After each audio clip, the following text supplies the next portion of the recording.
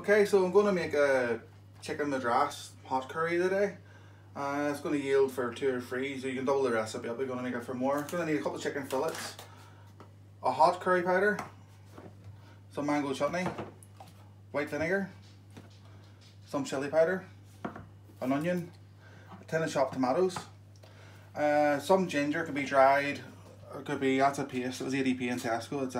It's garlic and ginger paste. So you're going to need some ginger, some garlic, salt, pepper, and optional coriander for garnish, and flour. So we'll get cracked on. Okay, so we'll start the prep. We'll just rough chop an onion, so just the usual top, tail it, and take the skin off. Okay, so we're just going to rough chop it, so 4 slices down the way, a bit free across. Okay, and your chicken fillets, just going to trim any excess fat off them. I'm just going to cut it into chunks as well, so the biggest chunk, so take a wee tail there, that's 1, that ends 2, cut in half there, and 2 more cuts. Okay, so you're going to put a medium heat on the pan, number 4 or 5, okay? You're going to take a tablespoonful of vegetable oil.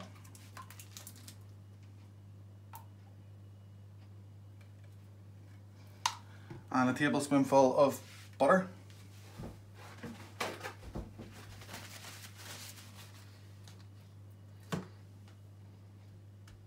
Okay, so just going to let that melt. Spoonful of the garlic and ginger paste.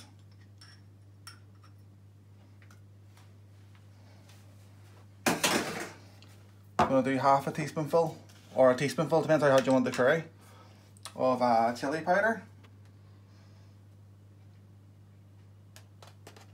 We're going to do 2 teaspoonfuls of hot curry powder.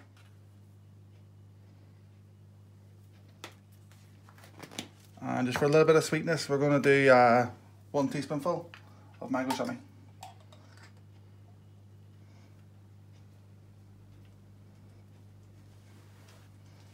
So we just want to let the butter melt, and then we'll add the chicken. Okay, so the butter's melted, it's starting to boil a wee bit, so we'll just turn it down to number 3. I'm going to add in the chicken.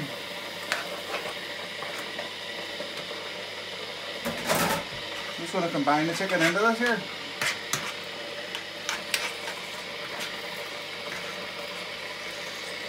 And then we'll turn it back up again to number 4. Okay, so this is just cooking away here on number 4, just a medium sort of heat. Chicken's starting to colour a little, so we're just going to add in the onions now. While we're slowly cooking this here, we're going to have half a mug of chicken stock made up, so we'll get the kettle boiled.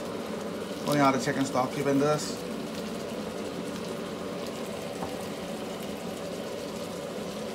And we'll just make out.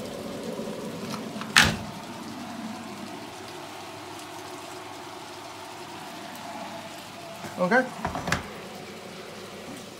Okay, so this stage is still on number 4, medium high heat. The chicken's starting to cook now, and the onions are starting to soften down, so we're going to add a wee splash of white vinegar, a wee splash of it, and a teaspoonful of flour.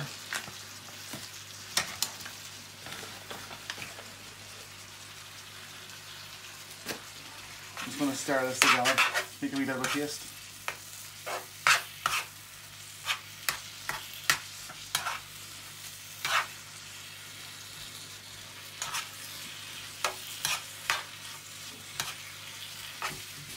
Then we're going to add the chicken stock next.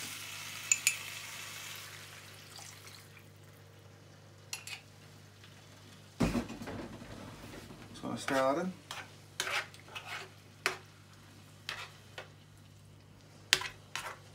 Okay, at this stage, we want to simmer this here for about 5 minutes. Then we'll add the tomatoes. Okay, so that's been simmering there for 5 minutes. We're going to have a wee couple of twists of black pepper in it now. And a wee bit of salt.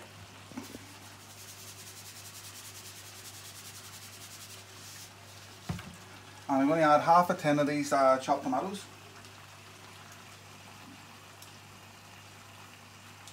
Just going to stir them for now.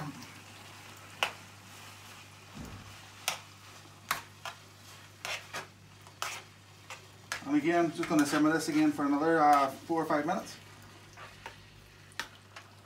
That's coming up on 5 minutes now with the tomatoes in. So at this stage here, we're just going to chop some coriander. Now again, it's an optional. You don't have to. If you don't have it, don't worry about it.